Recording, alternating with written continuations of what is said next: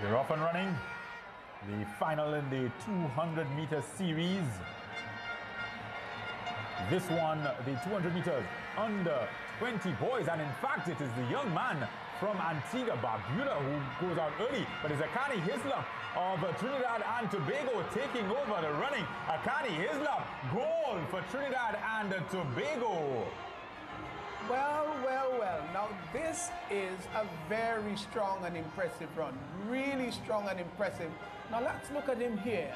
He's just a wee bit ahead, but he's keeping his stride, keeping his power, allows his shape to remain, comes over the line just about now. Wonderful race. Wonderful race.